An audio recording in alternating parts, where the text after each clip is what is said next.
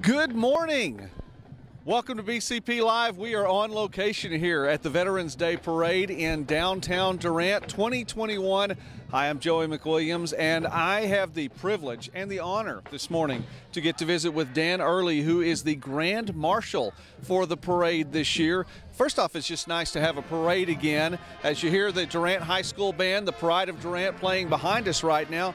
Dan, thank you very much for, first off, let me say thank you for your service, sir. Well, thank you for your support. I really appreciate it, and I know all the veterans in the area, they appreciate it as well, yes. Well, that is a big thing here on the Bryan County Patriot. We want to honor our veterans, and we are very, very thankful. And I just say God bless you today. It's a great day. It is. It's a beautiful day today to be out here to participate in this parade and you know, to honor all the veterans that, you know, from every war or every service, you know, every branch of the service. Yes.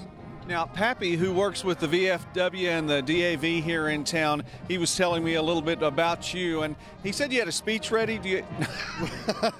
Well, no, not really. I don't.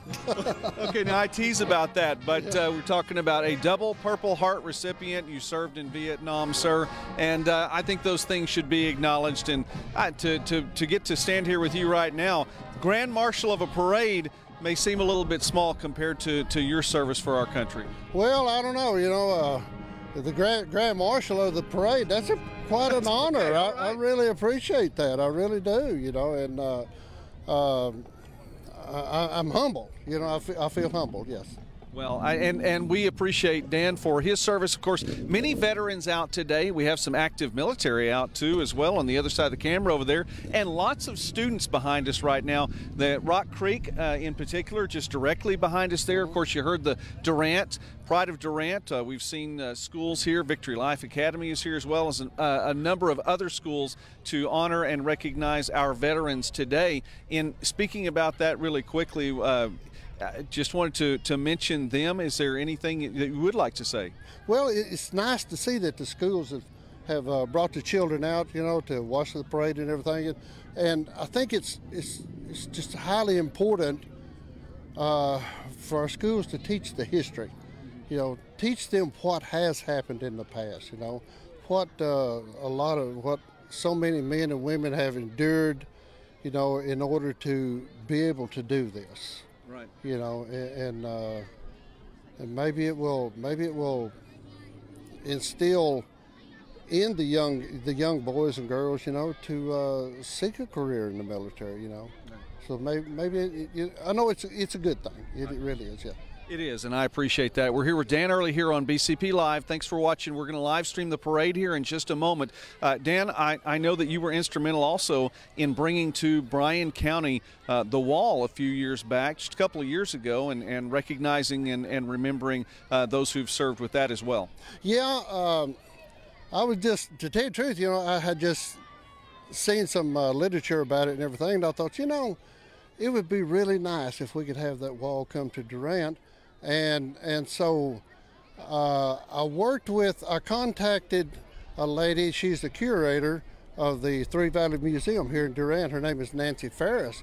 And I sat down and talked with her about it, you know, and she thought it was a great idea as well, you know. And she's one of these people that really do that kind of thing really well. You know, she does that sort of thing. And I worked with her, and we got the VFW and the American Legion involved, you know, and so it was over a year to get that wall to come here, but I'll tell you what, it was a success. It was such a success, and I forget what the number was. We tried to keep a very accurate account of the visitors, and we totally lost track, you know. We had thousands of people coming in, and it was a great, I think, let's see, the wall was here like 4 days, and it was a big success, yeah. But, you know, I'm not the only one that played a big part in that, you know. Like I say, Mrs. Ferris, you know, she was a big part in that, you know. And of course, you know, like I said, the VFW and American Legion, you know, they were all in on it also, and it was Oh, it was a good. I thought, when I come up with the idea, I thought, yeah, this will be a good deal. But after we got into it, I thought, oh, what did I get myself into? But it turned out to be so great. It is just such a big deal. Yeah. Well, another blessing for our county and our community. Thank you very much for that. I'm gonna wrap it up because Dan needs to get up there at the head of the line. You are on the white vehicle up there right now. Very, very sharp. So you're gonna lead us out in style. Yeah, I've been riding a motorcycle, I guess, ever since I was a kid. So, and I hope to ride it up till the day that I walk out of this world. Right. So.